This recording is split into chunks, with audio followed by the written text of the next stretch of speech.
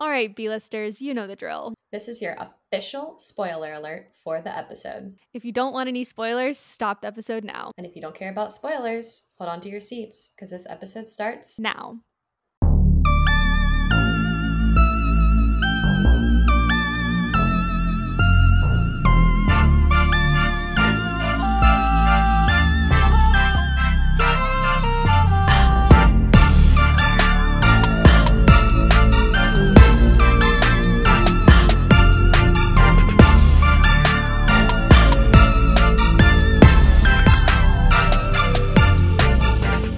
Hi, Liz. Hi, Court. And hello, fellow B critics. Welcome to another episode of the B Critics Podcast. So this week's movie is like the godfather of movies for 2023. It's got everybody talking. It's got like a little bit of something for everyone, honestly. And I'm ready to start talking about it. But before we really get into it, let's tell the people where to find us.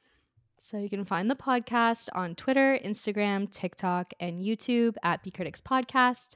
Be sure to hit that subscribe button and follow our Instagram for all the best movie content. Yes, follow the Instagram and subscribe. Subscribe to the YouTube, please. Yeah, we're getting so close to 100 subscribers. So like, it's so exciting. hit the little button. It's free for you. Just do it. Okay, I think it's time to get into the episode. Yes, and our guest critic for this episode is Matt Speakman. Hi, Matt. Hey.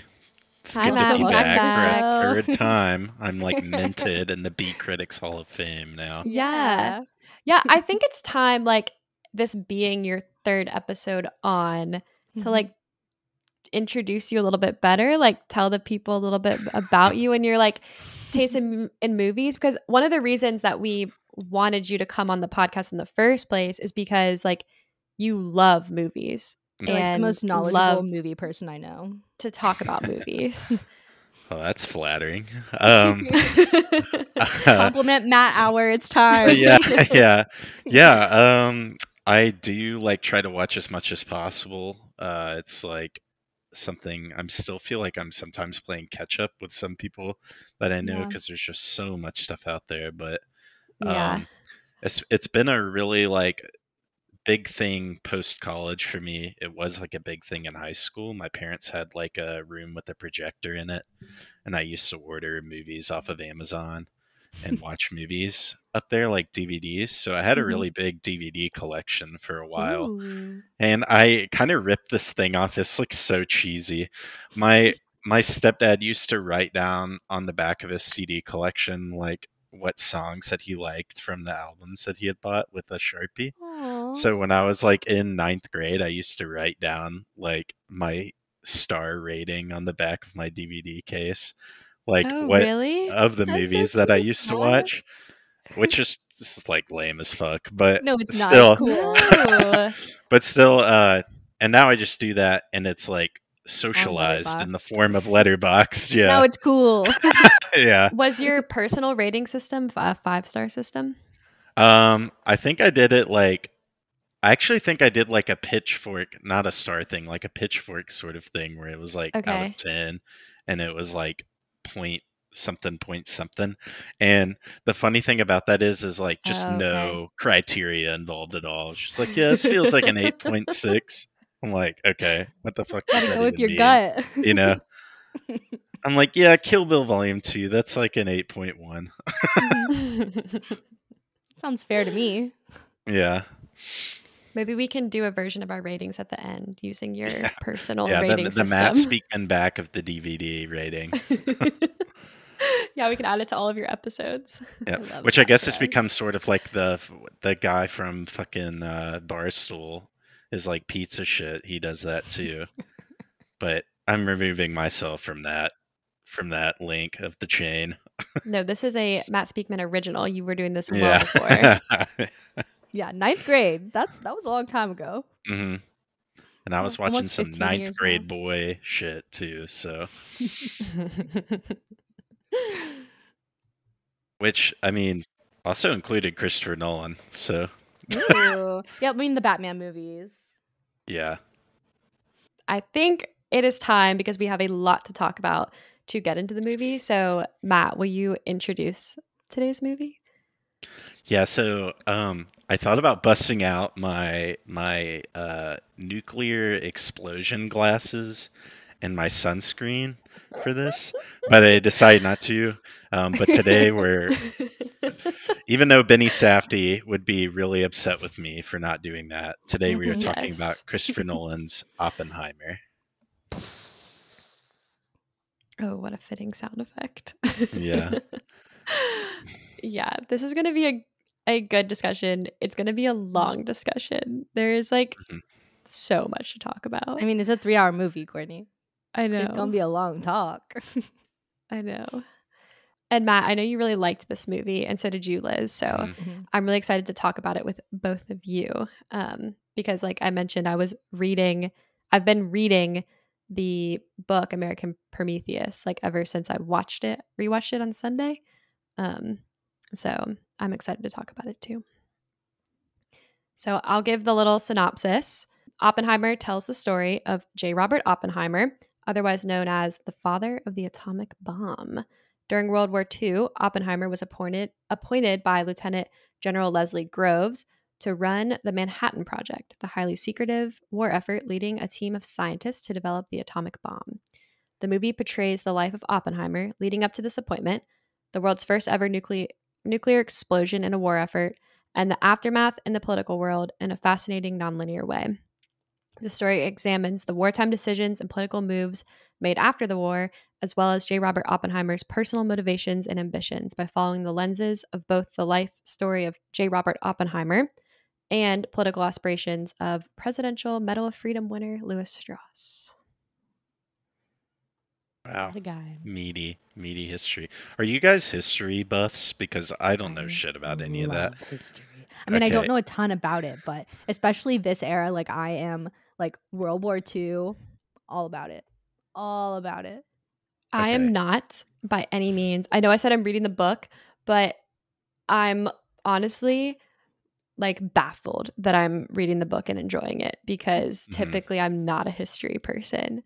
Yeah. If Yeah. you stay tuned for the end of this episode, I have some like fact versus fiction, like a little game that we're gonna play. So Okay. we'll really I'm test gonna that history. not know any of those. Oh, it's going to be a game? Yeah. Maybe having read the book or half of the book I'm halfway through will help me in that realm. Maybe. We'll see. Maybe. So this movie we already mentioned is 3 hours long. Very long. Yes, it's rated R. It came out this year. It was produced by Syncope, Alice Entertainment, and produced by Universal Pictures. It is the first like big movie that Nolan's done that wasn't Warner Brothers, which is kind of notable. Mhm. Yeah, big time. I think we talked about that a lot in our like spoiler-free version of this movie. Yeah. Oh, here's our opportunity to plug that one. If you haven't Yeah. seen Oppenheimer, but you want to hear about it without hearing spoilers, you can like X out of here and go to the spoiler-free version until you see the movie. Because after this point, there's going to be some spoilers. So just keep that in mind. Yes.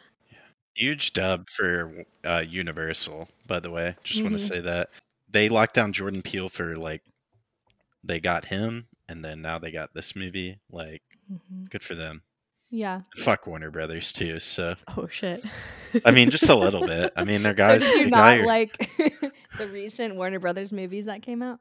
I mean, they're fine, but it's just like the guy who runs Warner Brothers is a moron, and all I the believe DC it. stuff is just like so like devoid of anything interesting, except for like I don't know, the Suicide Squad remake. So it's kind of cool that Nolan's shifting gears a little bit, Yeah. It was and probably Universal's time. backing like auteur filmmakers too, like people who really are in control. So Yeah. Giving just them wanted to the shout like them out. free reign almost.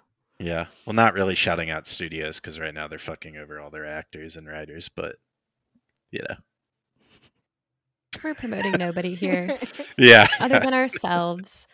And Christopher Nolan, we like him. Mhm. We do like Christopher Nolan. So he wrote the screenplay, but it's based on a book by Kai Bird and Martin Sherwin. I already mentioned it, but it's called American Prometheus, and it's a biopic of J. Robert Oppenheimer. So this movie is like a biography of Oppenheimer. Mm-hmm. And it's got an original score by Ludwig Göransson. He's a very intimidating looking man. I was like doing some like light research on this movie, and I was like, who the heck is this guy? The composer. I'm like, goodness. Yeah, it's some really intense music. It's very intense. Oh, yes. I have a little note about the music. They intentionally did not use any drums because drums are like traditionally and historically associated with military, which didn't feel fitting for the story of Oppenheimer. No? Wow. Even though they comment on the military all throughout the movie? He's not a military man. He tried to be for a hot second wearing his military uniform. He did try to be, and Yeah. he looked great in the uniform, but he looks much better in his cutesy little suits. Tweed jackets. Love yeah, it. and the tiniest of ties. Yeah. Pretty skinny. Yeah.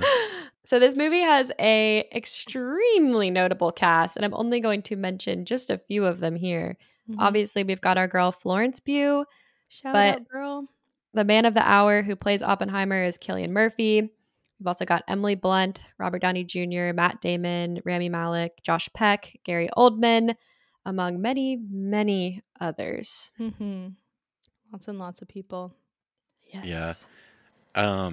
Is this where are we gonna at some point talk about who our favorite like random ass people showing up in this movie are? Because I feel like Now's the time, it's Matt. really crazy. No better time than Like, the present. the amount of people who like show up in this movie, specifically Yes. just white guys. Like there's just Yes. so many white guys in this movie, Mhm.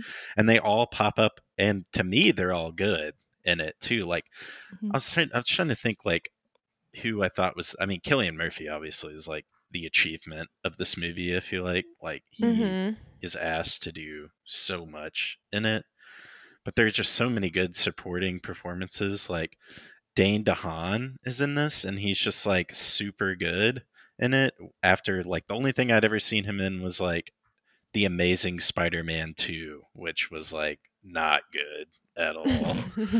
And David Krumholtz, who's like Oppenheimer's little, the guy who's always like chatting him up and giving him advice. Mhm. Like he's fantastic in it too. So like that was kind of a thing that like got this movie a lot of press. Was I feel like it was just like every day they were like hitting the plus sign on some random like actor. Like I mean Josh Peck is obviously that's my fave ridiculous addition. one. Yeah. He was Yeah. like probably my biggest crush growing up. I had like Yeah. a soft spot in my heart for him, and just like I was like, oh my god, there he is. Just like so exciting. I want to know who set that up. They're like, yeah, who'd be great for this? Josh Peck, the guy who crashed his car making a Vine. They probably put some feelers out there, like we're gonna need like a lot of people, like who's interested. And Josh Peck's manager was like, we are. My favorite random character was definitely Gary Oldman. Because I was just baffled, one, that it was him playing that role, and two, like I love him. So which character is he?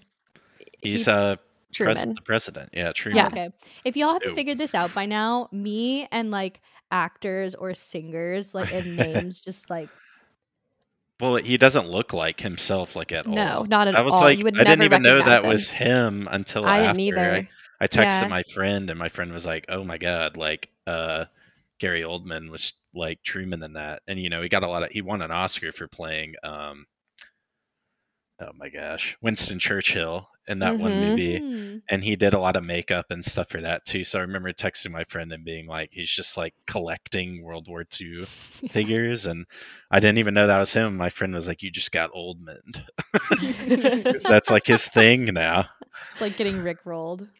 Yeah. Liz, you would know him as Sirius Black in the Harry Potter series. We talked about him yesterday or 2 days ago, whatever it was. Doesn't look anything like President Truman. No, he looks kind of like chunky a little bit in this. Yeah. Well, he looks different when he's older. A little bit. I think I was like trying to think about when like just thinking about the cast, like what my like 2 or 3 favorite ones. So I think like obviously, Killian's 1, like we're just gonna ignore him, and Robert Downey Jr.'s 2, so we're just gonna ignore him too.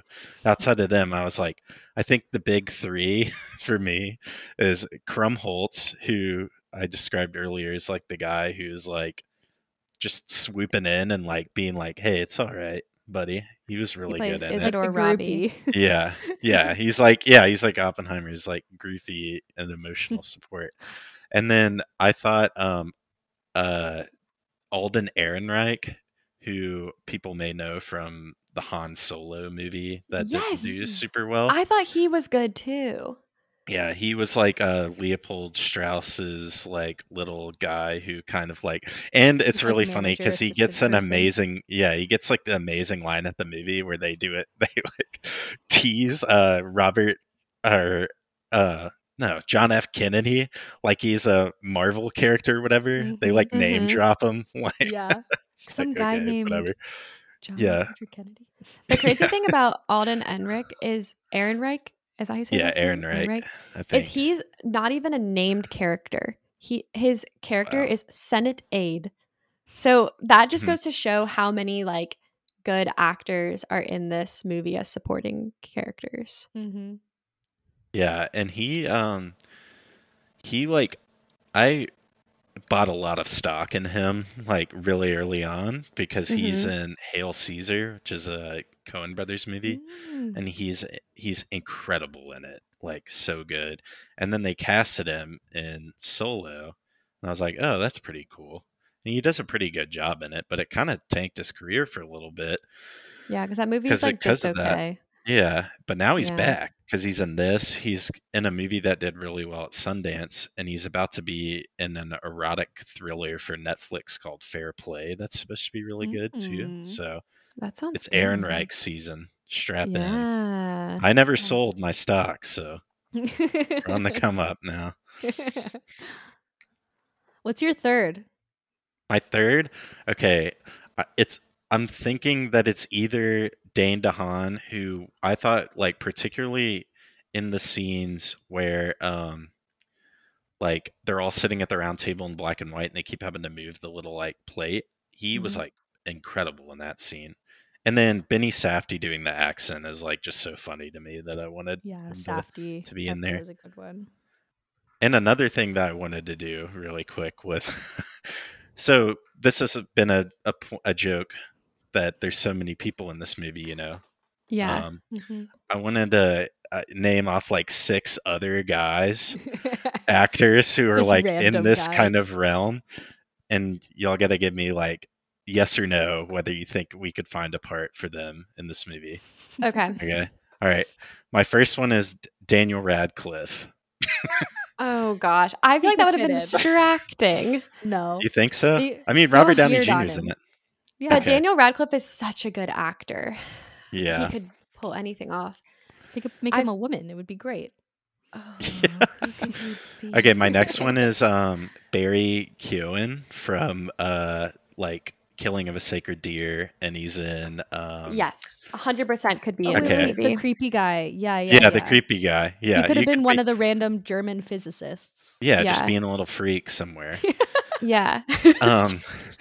And then John Magaro, who is in Past Lives. He's the guy who gets cucked in Past Lives. You know, he's also in the Big Short too. I feel like he's just in everything random. He 100% could have been in this as like a classmate, one of Oppie's like close friends. I think he gives that vibe a little bit. And this next one, this guy's like he might not have been on anybody's like radar. It would have been too late maybe for him to be blowing up, for him to be in it. But Paul Mescal was my next one. That I was like, let's get Paul Mescal in Oppenheimer. Yeah, you know? I don't know who he is. He's an After Sun. And Normal People. Have you ever heard of Normal People? Yes. Hulu? Yeah, he's the guy, and he dated Phoebe Bridgers, and yeah, he could Phoebe Bridgers in there. While we're naming names, we definitely needed more female energy in this movie. I agree. Every Nolan movie ever. They were all kind of crappy too. Like they were all bad people. There was no like shining star female character. Okay, No. so we're in on Radcliffe. We're in on Keown. Yeah. I'm in on Megara. Yeah, I'm vetoing that. And then, but no Mescal. I think that's good. No, you think no Mescal? I mean, I think I don't any know. white He's guy like, could have been in this. He looks a little Yeah. Jewish.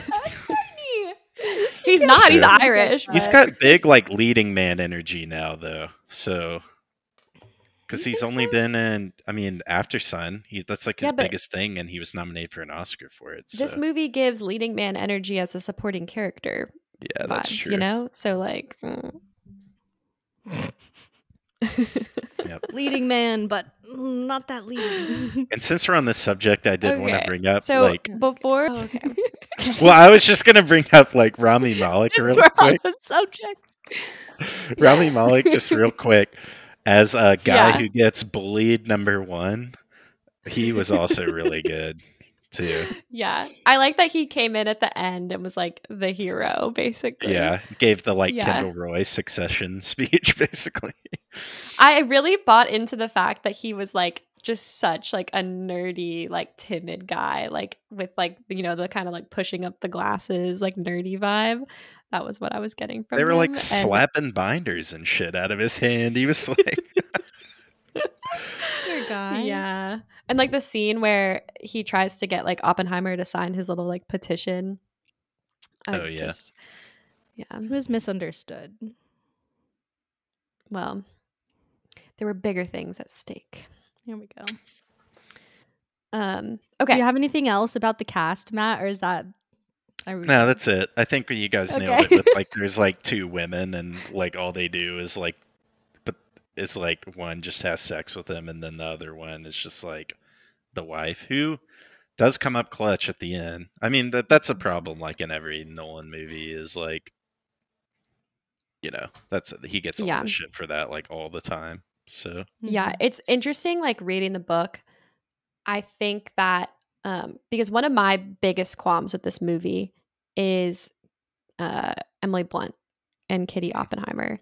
And I just think like I don't know, like she makes me kind of feel like uneasy inside. But I think that Florence Pugh's character, Jean Tatlock, is like actually portrayed pretty well, like Mhm. from how she's portrayed in the book. But I think that Nolan definitely took some liberties with Emily Blunt's Yeah. character and made her like a little bit darker than she really was, which I think is just like the dramatic way he wanted it to be in this screenwriting, because that's how he always portrays women, is like very dark and dramatic. But yeah, I also like, I'm not sure how just like on board I was with her performance too. Like, yeah, me neither. I mean, I think she's like a really, really good actor. But she's given like a couple things to really chew on. Like, obviously, like, you know, she gets like a really great moment in the movie. But I felt like they didn't really like deploy her talents like super well in this movie is what I would agree. say. 'Cause They she- could have given yeah. her like a little bit more depth, and they didn't give her character any depth at all. She was just like this hardened housewife, communist member, and like I was like, I really enjoyed Emily Blunt, but also I just love Okay. Emily Blunt, and so Mhm. like I was just like, yes, girl. And I felt like Kitty was almost kind of like, because like at the time, like women were housewives kind of thing. Like the fact that there's only one female scientist like in his class, and then there's like the one woman that they let work at Los Alamos. Like she's kind of like breaking a little bit out of that mold and being like the like badass. Mhm. She's like in on it. She understands his work, and he like confides in her a lot of things that he's working on that he really shouldn't be telling anyone, and she like has to live with a lot of that information. And so I feel like it kind of made sense for her to be this kind of dark and twisted person, because she was doing everything by herself.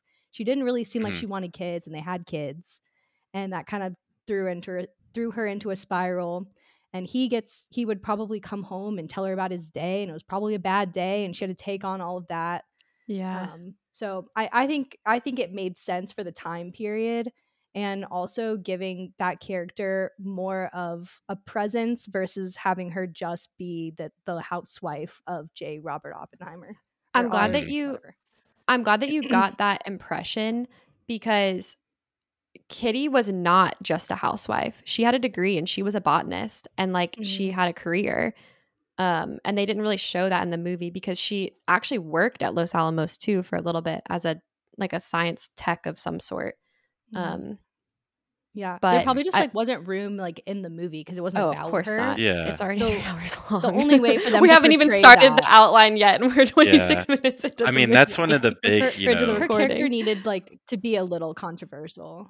yeah, that's one of the big, you know, I guess like challenges you're going to run up trying to make a fully fleshed out movie like this about someone's life is some things are going to go by the wayside, and they can't, you know, you can't spend as much time like building their relationship as maybe like, I hate to say this, but and I'm glad this isn't that, but like if this was like a, you know, 6-part HBO miniseries, like they could spend more time like fleshing out their relationship.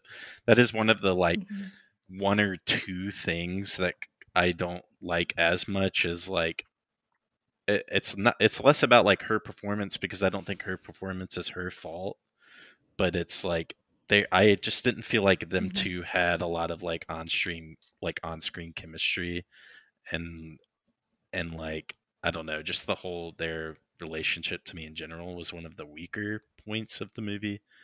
But at the same time though, some of the scenes that they have together are like incredibly effective, because like the writing's great and they're both just top of the line talents basically. So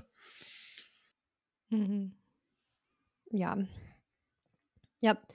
Okay. So before we really get into it, Matt, we have to bring up the whole like Barbenheimer situation. And so I'm curious to know if you participated in Barbenheimer. So I like, didn't properly. I didn't do them back to back. That's just a lot. And I went to like, so opening weekend I was out of town on vacation, so I didn't get to go Thursday or Friday. I came back Sunday, and I went Sunday night to see Oppenheimer at a Regal, which like I should go see it again, because the theater down the street from me is just like not that good of a theater, and they put it in like, it was one of those theaters where they definitely just have like they have like a big theater, and then the rest of them are just sort of like smaller offshoots, and they threw Oppenheimer like in one of the smaller like offshoots, which is fair because Barbie's like the real money driver here. Yeah. Yeah. And then I saw Barbie the next night at the same theater in the big screening room with all of the people and stuff, and I saw both of them by myself, both packed theaters. Did not wear pink because I realized I don't own anything pink, which is weird. I feel like So at some point I would have sad. gathered. What a Yeah, I know. I should have gone shocking. out and like bought something. So I guess I would say I like half participated. I saw both in theaters like within the first 4 days of them coming out. So Yeah, I feel like that's Yeah. participation for yeah. sure. I think so. I mean, I went to see it opening weekend, both movies, and I saw Barbie twice in that weekend also. But I guess I didn't do them on the same day, but back to back days. That would have So I been feel like- difficult. I don't think seeing them back to back is like the optimal way to do it. I feel Mhm. like after seeing both of them, I had so many thoughts that I would have been so distracted in the second screening that I would have had to see it Yeah. again anyway.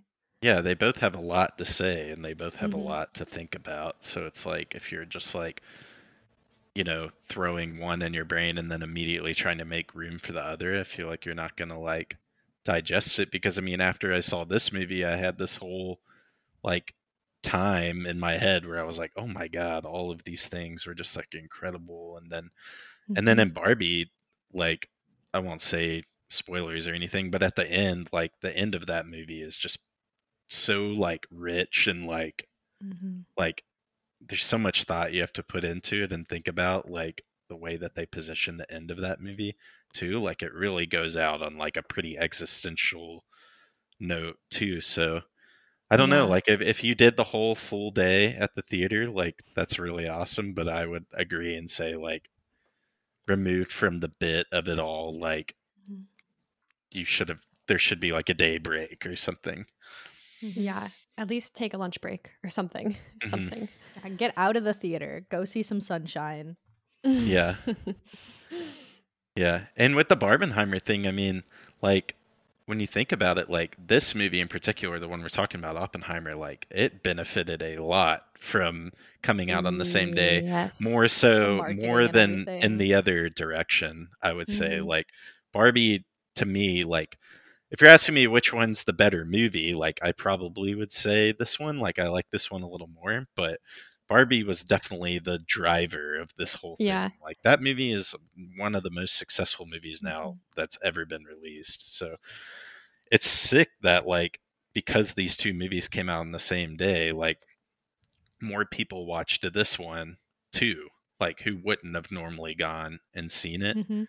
because of Barbie's like success Yeah. too. Like if this movie came out another time, I think it would have been like successful in theaters because Nolan movies usually are. But the fact that like Barbie, like that's an event that we haven't seen in a while, and the pairing of these two together definitely allowed people to watch this one too, like because of I guess the joke, like in quotation marks of it all too.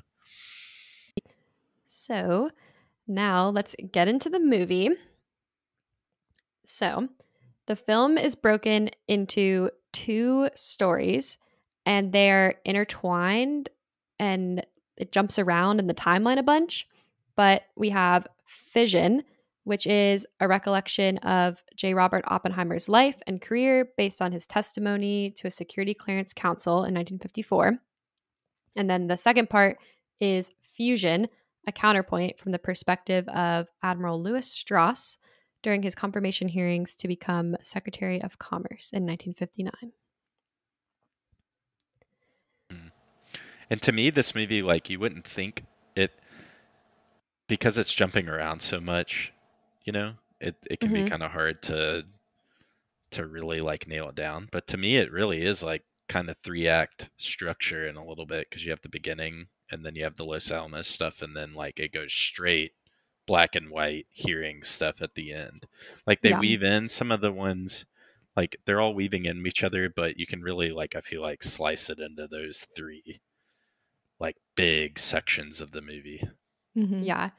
I think it's very classic Christopher Nolan to make a movie like this where he he doesn't always jump around in the timeline in his movies, Hmm. but that is kind of kind of. But I think it was confusing the first time you watch it. Like I think it makes a lot more sense the second time you view it. I don't know how y'all feel about that. I've only seen it once, so. Yeah, I think I've seen it one time too, but it I would say this movie is less confusing than Dunkirk is. Like Okay. Dunkirk, I think, which I think that's like 5-star masterpiece movie. Like timeline wise, Dunkirk to me is harder to follow than this one is. I think Mhm. that's intentional too, but I would say like yeah, it is a little confusing. I would say the most confusing like aspect of it is when they like the only thing that really like confused me was his like initial meeting with Strauss and how that shows up like super early in the movie. And then Yeah. it becomes obviously a really big scene like later on in the movie. At Yeah. first, when I was watching it, I was like, okay, what the fuck is this all about? Like, Why is everybody storming off? yeah, Yeah. So what Matt's talking about is is it like the first scene in the movie? it's pretty early on. It may, I mean, yeah, it may be the first. But it's a scene of Strauss attempting to get Oppenheimer to lead the Institute of Advanced Study. But what happens is um, Oppenheimer has a chat with Albert Einstein, and Strauss thinks that Oppenheimer says something to Einstein about him, and so he gets paranoid, and it comes back up later in the movie. Mm. Mhm. But the structure as far as the storytelling, I don't know about y'all, but I was sitting there especially like the first two, because the first 2 hours of this movie, I would say, are kind of like unlike anything that I've like really ever seen before in Mm-hmm. terms of the editing and the story structure I would agree with and that. the way they tell it and how they make a biopic this fast pace. And then it just turns into like kind of a procedural court drama, I feel like, in the last like hour, which to Yeah. me worked. I know a lot of people are saying they don't like the third act or whatever as much, but I wanted to know like if y'all had ever like seen a movie like this that's telling the story of someone's life like this in such a rapid, fast pace. Like, I mean, the cuts in this movie are crazy. Like, Yeah. it's so fast.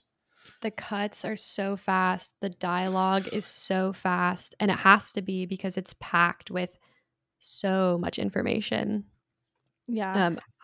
When we did our spoiler-free episode, I likened this movie to a mixture of Where the Crawdads Sing and Interstellar.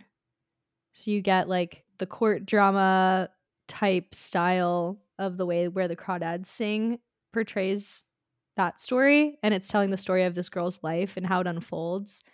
And then the editing style and the way that the scenes are shot and all the different types of scenes reminded me a lot of Interstellar, which is one of Christopher Nolan's. So that makes sense. Mm-hmm. But that was like kind of how I like felt watching it.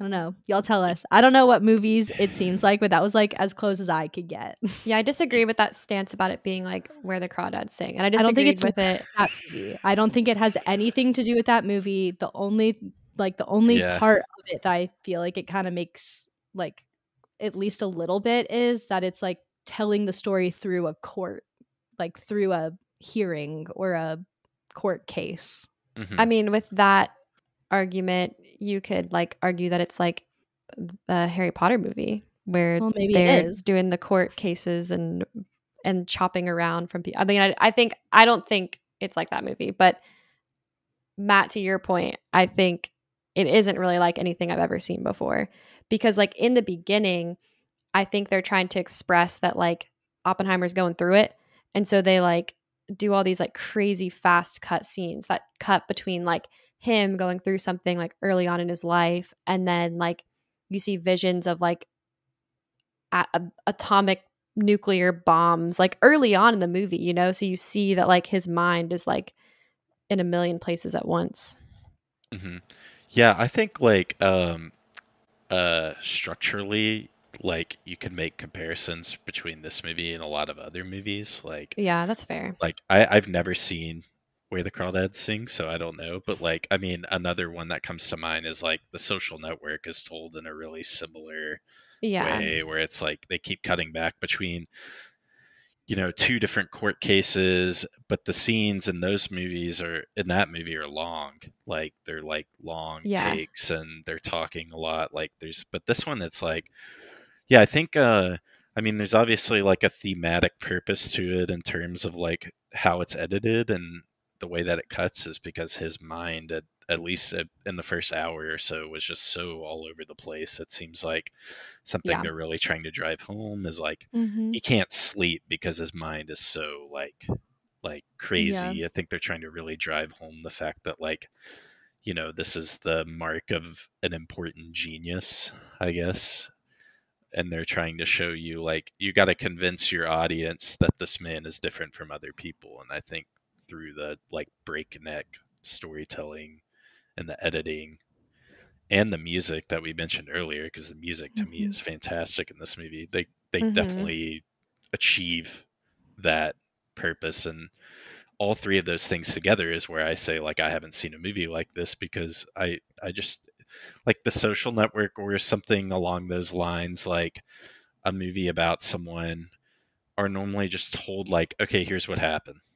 This movie I think is like trying to do something a little different. Yeah, it's telling multiple stories too. So you get like real raw information about a lot of people, which is neat. And Liz, I think to your point with Where the Crawdads Sing, this movie does feel a little bit like a mystery. And so maybe that's the aspect that you're pulling in, because you're trying to piece together all the stories and how are they connected, and why are we clipping back to, And is he guilty? yeah. Yeah. So there's this movie is also surprisingly funny. I thought there were parts where I was laughing. Yeah. I think there was like a couple like jokes where the characters would like make a joke to the other characters, and you're like, ha. They're like dad jokes almost. Yeah.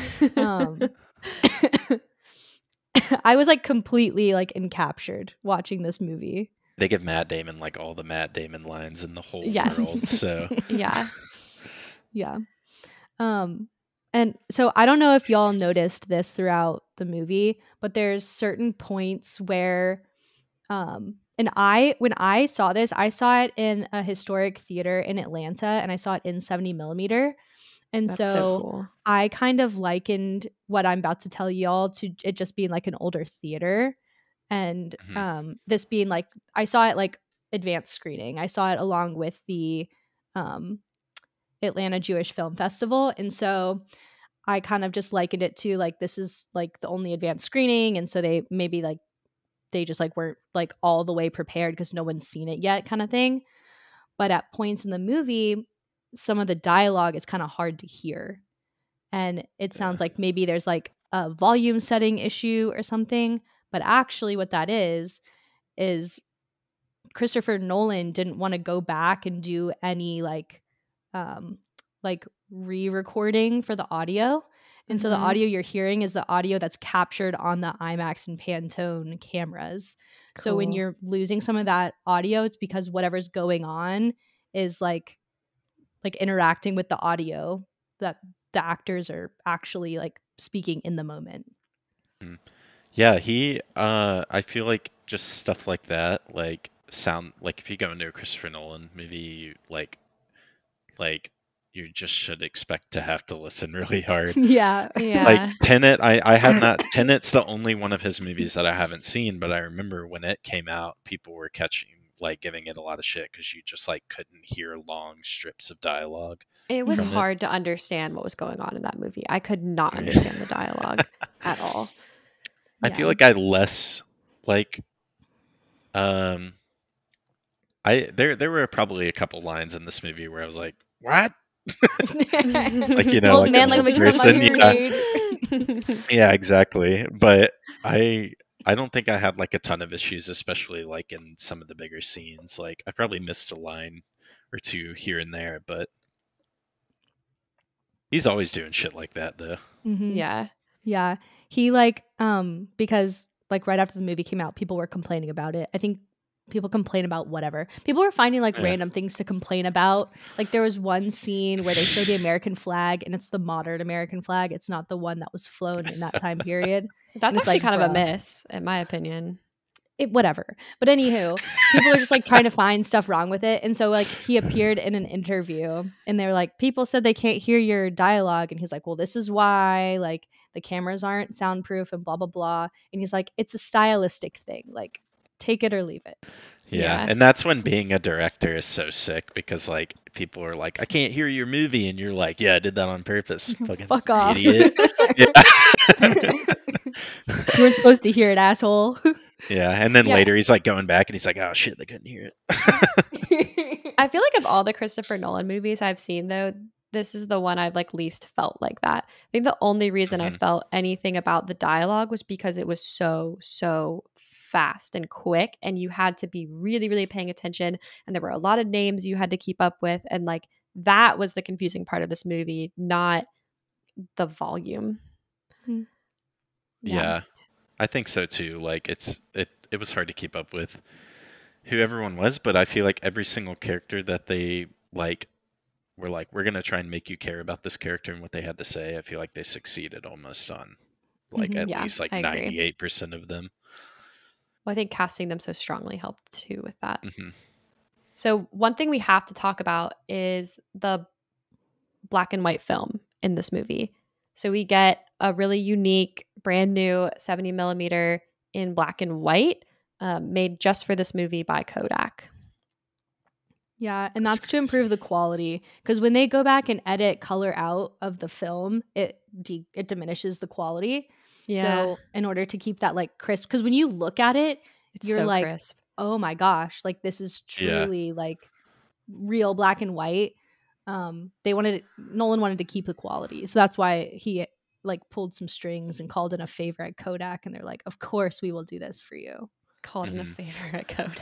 Yeah. Hey It's guys, giving this is what I Oppenheimer need. energy, honestly. Just Christopher Nolan things. I mean, not to bullshit, but that's the reason, like, why it's so great that someone like this is making this movie. Because, you know, you get some random ass director who's directed a couple things to do something, you don't get those sort of technical, the attention to detail and the care and like the way it looks.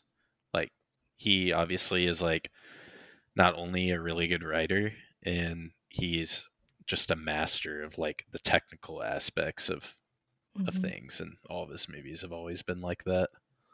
Yeah, another like, this is very like, you'll like when you hear it, you're gonna be like, oh, of course, because it's Christopher Nolan. So when they were casting this movie, Christopher Nolan was still like finalizing what the screenplay was gonna be. And so a lot of the actors didn't know who they were going to be in the movie. They just knew they were going to be in it. What? And he was like, I don't want to tell these people, like obviously the main people, like Emily Blunt and Cillian Murphy and Robert Downey Jr., like they knew who they were going to be. But a lot of the other characters, like potentially Josh Peck and the other people we talked about, didn't know. They were just like, I'm going to be in a Christopher Nolan movie and I don't care, like, because I'm going to be in it. Well, yeah, for someone like Josh Peck, that does make sense. I think he would just be happy to be anybody. Yeah, well, Damn. I don't know that they would do that for like just any just anybody. It's like, I want to be in this Christopher Nolan movie. Yeah, no, that's what I'm saying. I think people do that for like Wes Anderson movies too. They just like want to be in them. Yeah, and that helps. I mean, the reputation helps in that scenario. Like, I'm sure. Yeah, Liz, like you said, there were so many people who were like, "Oh, Christopher Nolan wants me to be in it? Sure, don't care." Yeah. Like, I'm gonna play a Nazi. Fine. yeah, that is true. I didn't really even think about that. Josh Peck even gets like a super cool character. He's the director of the Trinity test. I thought he did fabulous. I was so proud of him. He was wonderful. Yeah, he was good. Maybe we could have gotten Drake in it if he wasn't such a piece of shit. Yeah, come on. Could have had the duo back together. Liz, you were telling me something earlier about the black and white film and how it's used within the movie. Oh yeah. So you've got the color, which is like super, super vivid color, and then you've got the black and white, which is like those is like super stark contrast. And the reason that he did that is to differentiate between the objective portions of the film and the subjective portions. So the subjective, which is like the recollections of J. Robert Oppenheimer, are in color, full color. And then all the objective scenes, which are like factual scenes, like this is what happened, are the black and white scenes, which is kind of cool. That is really cool. And it's also cool. Like, it seems like it's, you know, when you're going to tell a story like that, you need visual cues to help people be like, okay, now we're on track. Like the black and white. Dream obviously. Versus present time. Yeah, like the black and white helps you know where in time you are, too. Yeah, the like, line. Yeah, like if it was all in color, I'd be like, okay, whoa. Yeah, that would definitely make it What confusing. time even is it? Yeah. Which of the 1950s? Yeah, but I think that's interesting that it's not just used only as a time piece in the movie. It's used to kind of differentiate between a lot of what's like, you say subjective, but a lot of it is based on like accounts of people and things that aren't necessarily fact. Like it's things that you're kind of like, he said, assuming she said. About the portrayal of Oppenheimer. Mm-hmm. Yeah.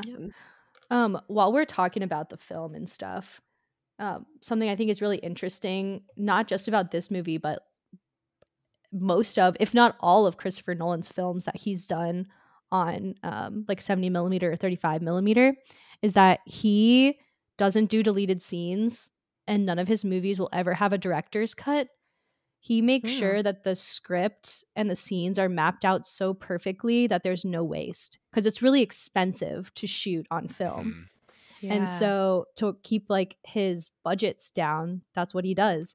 And I'm sure they do multiple takes, but they don't have any fluff. There's nothing they cut out. There's no changing the story. The script is the story, which I think for this one particularly is like super fascinating, because that's just crazy that everything that he envisioned being in that movie is in that movie. Every single piece. Mhm. And that's the craft. That's like that's not only impressive from just like a like storytelling sense, and like that's just like impressive as like a director of humans and like legit. That's like this movie, like outside of the hands of someone who hasn't, because he's already went through something with Dunkirk, which I'm sure was just like crazy, that he like the amount of people that he had to wrangle for that, and how precise like some of the explosions and stuff had to be. Like Mhm. he's got that experience, and that's why this movie's in such trusted hands with him, because he seems like not only all of these superlatives where he's a great writer of tension and like and has some great dialogue, and obviously has a master of like the technical aspect, but everything's just like so like precise, and you don't ever hear about like, oh, there was this like weird logistical issue on set, and now we have to delay it. Like everything, he just seems like he's just got it down. Like, and Yeah. he's like, it's crazy to think about like something like you just said, because that stuff is really expensive, like to do, and so like that's why the studios trust him. I feel like to make, they're like, oh yeah, we'll just give you this amount of money to make this Mhm. biopic about the guy who invented the nuclear bomb and put it in billions of theaters worldwide, because Mm-hmm. like he knows what he's doing. Mhm. Obviously. Yeah. It's Yeah, interesting that you bring up the explosions too, because those were all like real. There's no Yeah. CGI All used practical for all of effects. that. Yeah. And they like, obviously it's not to scale. They didn't actually set off an atomic bomb, but Yeah. they did like use like different metals and elements and things to make the explosions look the same and appear the same.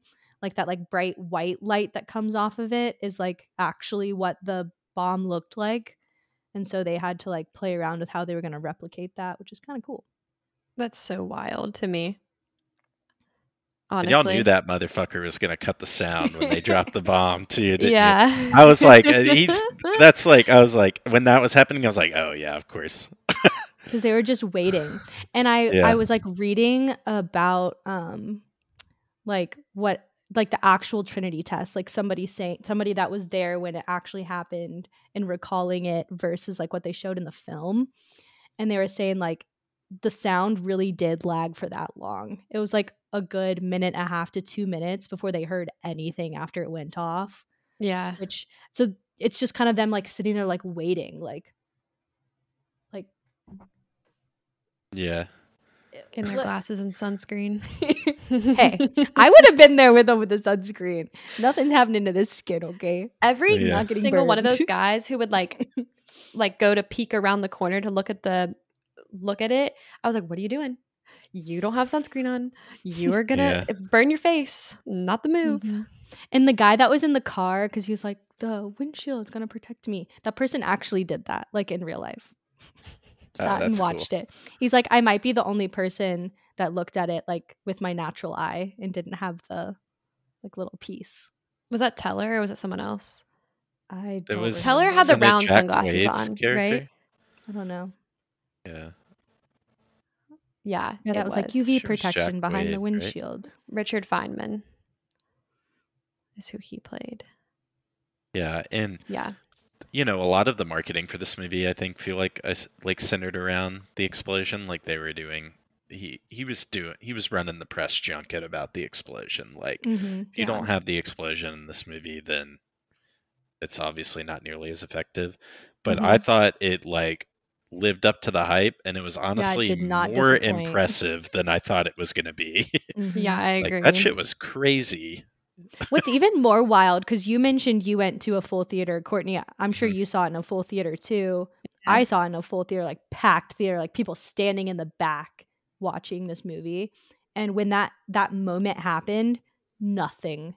Nobody coughed, nobody sneezed, nobody cleared their throat. There was no noise. And I just remember thinking, that is really something. When you can get a whole theater of, I don't know, even know how many people, probably 250 people, to just like shut up because they're so like in it. Like, that's really cool. Mm-hmm. And I think that brings to mind something that I was like thinking about when you were talking about like the film and how there's no deleted scenes or whatever. This is one of those movies to me where you cannot connect with this movie and dislike it, but it's undeniable. Like, this movie is an achievement. Like, it's just like, this is a perfect example of something just being objectively well made. Like, when people say that phrase, like, oh, it's well made, but I didn't like it. Like, this is what, like, if you didn't like this movie, you can't come in and be like, this is a piece of crap. Like, someone didn't make this well. 0 stars. Yeah, like, canceled. You can have problems with like the story and stuff like that, but I mean, it really is like an undeniable thing. Like, just what they're able to pull off in this, like the cast, like you said, like, I think it was the same in my theater when he cuts the sound for the explosion. No one did anything. Like, nobody even moved. We were just so locked in. Like, yeah. It's crazy to think too, like, they showed that silence for a full like 90 seconds plus, and it didn't feel like, it felt long, but it didn't feel drawn out. It was like the perfect amount of time. Yeah. Okay. Well, let's get into the story. We're going to kind of try to go sequentially. So we've got the backstory part, which is like the act 1. And so this is where we get all the backstory of J. Robert Oppenheimer. And he's played by Cillian Murphy, who I think looks just like him. Very well cast. I want to point out too, before we get too much into Cillian Murphy, the opening line in the movie is from American Prometheus. And I believe it's Cillian Murphy speaking it, but he says, Prometheus stole fire from the gods and gave it to man. For this, he was chained to a rock and tortured for eternity. And that for me really like foreshadows like what's about to happen. Throughout. Which is watching it the so second crazy. time when that came up on the screen, I was like, oh shit, what a good quote right at the beginning. It was perfect. They bookend this movie really well with that and the last scene. Yeah. It opens with, like you said, something that leaves you with an impression of the movie right off the bat, and then it leaves you with a scene that sticks with you through the drive home. Yep. Yeah. So we get some time of Oppenheimer's early days, him studying at Cambridge, going to Germany, teaching at Berkeley. At Berkeley, he established during the 1930s the leading American school of theoretical physics.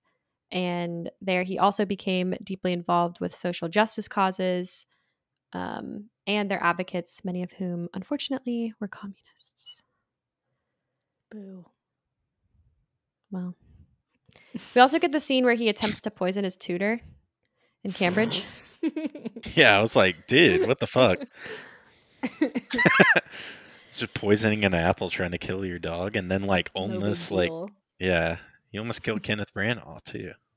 Bastard. Yeah, and Nolan like way minimized that situation in the movie. Yeah.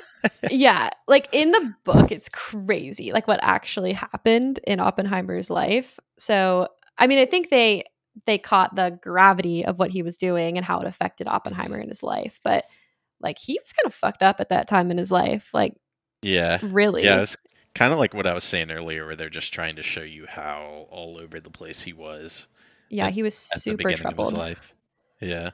Yeah. And they even do too, like there's a scene early on in the movie where you just get him and he's like thinking about something, but you hear that like stamping in the stands that you hear later after the bombs are dropped in Japan, and he does like his speech in front of the people at Los Alamos, but you get that audio like way early on in the movie.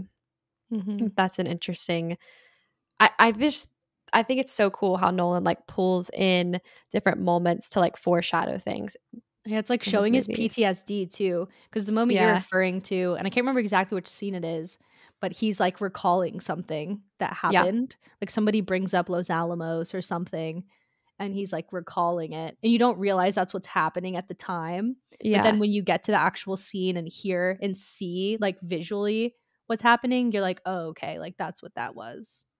What's interesting too to see that they've paralleled the moments in his life when he's having troubles or PTSD, and it happens early on in his life when he's just studying. He's like 19 years old, and it happens later on in his life when he's still being troubled by his genius brain, I guess.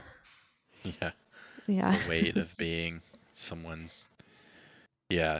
Just all of the like choices they make to weave all of that stuff in is like really impressive, and it just like makes this, not like I'm trying to think like A Beautiful Mind or a movie like that, which is like, that's a pretty good movie, but it doesn't nearly have the daring aspect. Like, I need to tell this in a different way. Yeah. So then we have Jean Tatlock, who is played by our girl Florence Pugh. There she is in all her glory. So the significance of her in this movie is that she is a Communist Party member who has a love affair with Oppenheimer. He later also has an affair with Jean, after which he cuts off future meetings with her, and then Jean kills herself shortly after. And so Oppie's haunted by this. Well, he told her that he like wouldn't answer her calls, and so he probably feels like a little bit responsible. And I think he did like truly love her, whereas like Kitty, I'm sure he grew to love Kitty, but like he got Kitty pregnant, and that's why they got married. And there's like that whole scene where Florence Pugh is like, she's smart because she knows what she wants, and now she's locked it in. Well, she's super troubled too, like, and I think they do a good job of portraying that side of her. Like, she's kind of supposed to be dark and depressed and having her own issues. She's very into him though. Well, he's really into her, always bringing her flowers. He's trying to be a good guy. She hates that shit. Yeah, and it was great to see Florence in this. I feel like she sometimes makes some odd career choices in terms of the movies that she takes on. And like, I mean, she's always great, like everything, but it's just sort of like, it's good to see her work with like a true like master filmmaker like this. And she's done that a couple times. Like, I mean, to me, like my favorite performance of hers is in Little Women, I think, and like that's her working with a such a good performance. Real director, because it's like, hey, listen, I know you dated Zach Braff, but you don't have to be in the Zach Braff movies. It's like you can move on from that one. Yes. I thought like you're saying, she's such like high quality for her being like relatively new like in the movie scene. And it's like people are recognizing that, right? She's getting like it's getting bigger, but what I loved so much is that she's in such a small amount of this movie, like teeny tiny minuscule parts in this movie, and it's such a huge impact. Like you remember Florence Pugh in this movie, and you remember her character and details about her character and who her character is, and not just because we're like Florence Pugh fangirls, but because like she was that good. Like even if you didn't know who she was, you'd like run home and want to figure out who she is. Well, it's important too because her character is really important and significant for the story of Oppenheimer, because his downfall is ultimately because of his Communist Party affiliations. And she's like one of the biggest ones that he keeps going back to during his time in Los Alamos. And I think they did a good job of casting her as that person, because she has to, even though she's in such a small part of this movie, like you said, Liz, like she has to hold such a weight throughout the movie because she holds such an important part in Oppenheimer's mind. Yeah. Mm-hmm. Also, and that she has like visual parts that stick with you, like yes, the bathtub scenes, like are just really yes. harrowing. I have two written down. So the first is, I think, a very, very important one.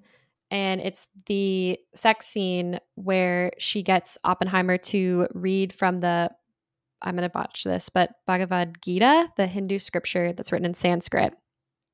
And he says, "Now I am become death, destroyer of worlds," which he also later says at the Trinity test. mm-hmm. Pillow talk, you know. Yeah, that, casual. Like, what's I hotter don't know than that that? that's what I'm into, girly, but she's so intense. you do you. Also, those sex scenes, the Murphy Pugh sex scenes, were the first sex scenes that Christopher Nolan's ever done. Yeah. Really? Mm-hmm. And I don't know if they necessarily worked for me, but they definitely stuck in your brain because they did stick in your brain. They're some of the more unique portrayals of on-screen sex I think I've ever seen in a movie.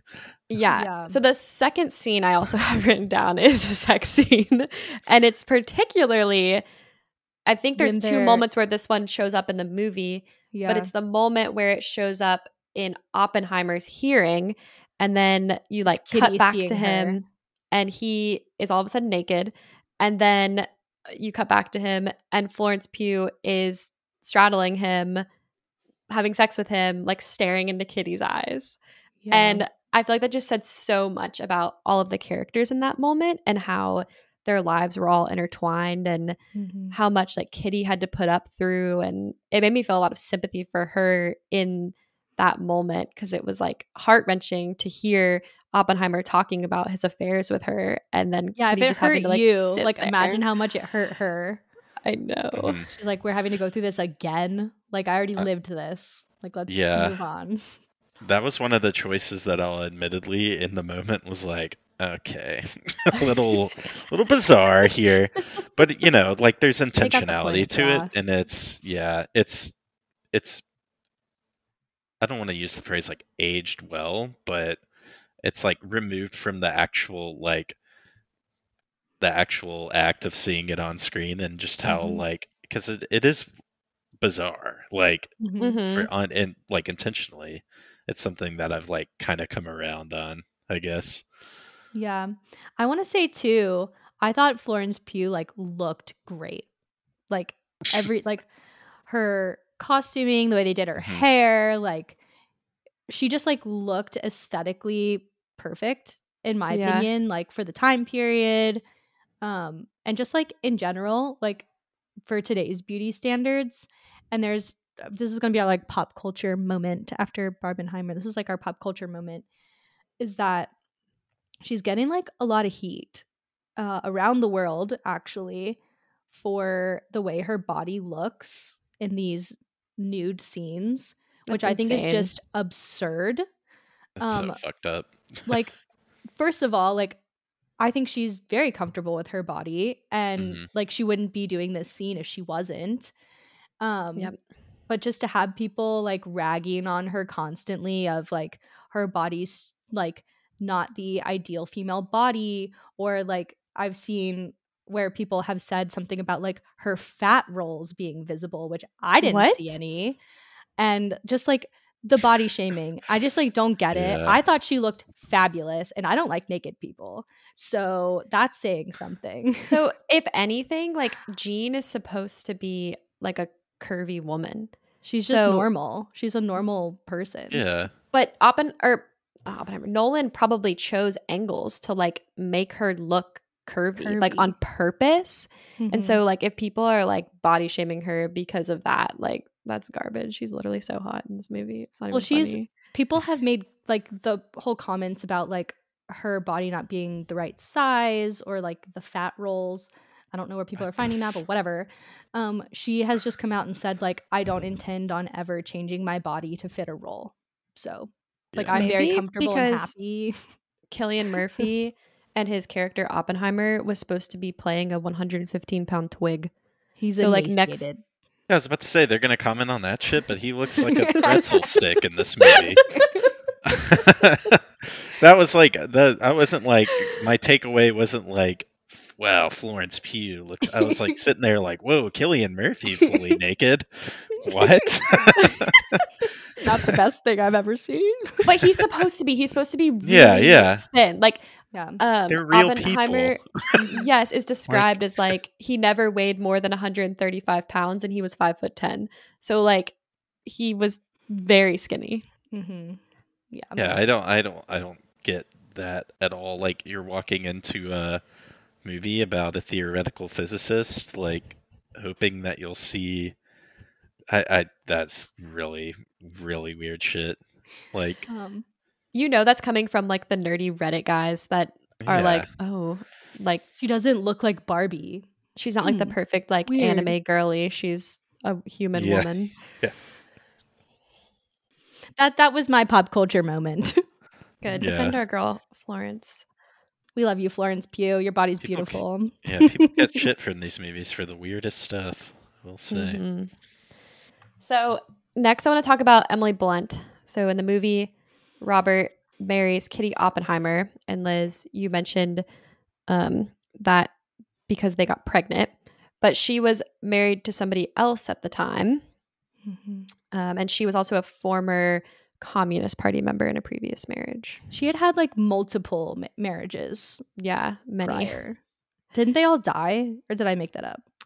She got one annulled, one died, and then one she got pregnant with Oppenheimer during. Classic. Yeah. We have already established the B critics do not condone baby trapping. Well, we have established that already in a previous official episode. Podcast stance. She didn't really have any interest in her baby, though. I don't think she wanted a child. I don't think she was fit to be a mother. Yeah, they like fawned the baby off onto those people, right? Yeah, they did. Yeah. For a long time. That happened in real life. Yeah. Like they actually did, because she got so overwhelmed by being a mother that like they had to go and like take time. But it didn't happen the same way as the movie portrays it. It wasn't because of alcohol or anything like that. She just became overwhelmed, and Robert, being a good husband, was like, let's take some time, just the two of us. And they went out to Los Alamos before it was what it was, and they just spent time, the two of them, and came back. And it was much shorter than what the movie portrays. I think it was like 2 months. Yeah. Okay. And then she also did something similar with the child she had in Los Alamos. She had a friend who had recently had a miscarriage watch the baby for a few months while she like went somewhere else. Can't remember where she went. But she had trouble bonding with her children when they were infants. Not everyone's meant to be a mother. Also, I don't know this personally, but I've heard postpartum depression can do some wild things. Yeah, for sure. It's understandable. I don't especially when your husband's building the nuclear bomb. Yeah, and you're already dealing with that shit. Oh my God. And your husband's a total fucking like psycho, sort of. Not psycho, but you know. I mean, a little. He was obsessed. It's probably hard to, like, especially when you yourself are a really smart woman who like knows a lot about, you know, botany and science and stuff, to live with someone who's just like crippling under the weight of their own genius while you're trying to raise their children. Like, good grief. And also still be your own person. Yeah, this isn't your everyday, he's not taking the trash out, you know? Like, No, he's not touching shit. There's no dishes being done. He's not cooking. He's not cleaning anything. No. I do like in their romance how they portrayed the horse scenes, which is weird for me to say because I don't particularly like horses. But that was a real part of their relationship. Like riding the horses. And she was a pretty skilled at horseback riding, and I think they made that pretty clear in this movie. I think another super effective aspect of the way they tell the story of like their romance is like the like oh yeah, like I can shit talk my husband or like tell him what he's doing wrong, but the moment someone else does, she's like, I will fuck you up. Like Yeah. like Yeah. she's always like riding for him, like Mhm. towards out people. Like I thought that was like really effective. Like there's a really, really good scene at the end, like near the end, where Benny Safdie's character is like trying to shake his hand after time has passed, and she's like, no, dog, you're Mhm. the ops. Like we are Yeah. not we do not fuck with you. And she's the one My who's like really trying to get him to be like in the court case, like, yo, like fight for Stick up yourself for and stuff. Like yourself. that stuff was like definitely easily to me the most effective like aspect of the way they told their relationship. My Yeah. favorite part, like the part where you really understand like how much they get each other and how much they respect each other is, and it's like after the Trinity test, the whole thing with like bringing in the sheets, because he's Yeah. really not supposed to tell her, right? He's under this like top secret security clearance, and if he didn't have that level of respect for her, he wouldn't tell her anything. But you Mhm. understand from that interaction that he's told her everything. She knows everything. And he can't, because the phones are probably bugged and all of that, he can't outright tell her over the phone, but he can give her orders and he can tell her, hey, don't forget to bring the sheets in. And that was like, I don't know. I loved that because I like to think that if Hayden was under a top secret clearance, he would tell me. You know what I mean? Because like he has Yeah. enough respect for me not to keep me in He's the not dark getting a about top something secret that clearance now important. after we release this episode. Hopefully he's not working on anything like that. It's like, would But you still love me if I was inventing the nuclear bomb? if I get to be This movie's involved, maybe. this movie's version of Would You Love Me If I Was a Worm? Hayden's I already established that he would still love me if I was a worm. And he said too that he would like Where's this make me going? like a little like terrarium thing and like bring other worms Okay. in so I would have friends. That's so He would take kind. care of us. I like how they incorporate the taking the sheets moment later too in the movie. And that does kind of show you the respect that they have in their relationship. Sorry, just a little tidbit about me and my life. That's okay. Yeah, So I like that too. let's get into this middle part of the movie when they're in Los Alamos and start with Matt Damon, who plays Leslie Groves, and his character convinces Oppenheimer to lead the Manhattan Project. And then after that is his like keeper during the whole Los Alamos project. I had a Matt love-hate Damon. relationship with him Yeah. throughout the entire movie. Really? Yeah. Because his character kind of flip-flops a little bit. Yeah, Matt Damon's really good at playing kind of like a low-key scumbag. Yeah. He's also just playing like army Matt Damon in this, you know? Like Yeah, now that's he's true. kind of he's never really been like someone I feel like who's well, he's kind of established like what he's going to be in the movie. Like, you know, you're getting Matt Damon, and that's like a movie star thing. Like Tom Hanks is always just playing Tom Hanks. But now he's Tom Hanks on a boat, or now he's cranky Tom Stuck Hanks on an or island. something. Yeah. This movie it's like, oh, we get army Matt Damon. But I think like you cast him for the reason that he is funny and everyone like is drawn to him, and like His he personality definitely fits the character.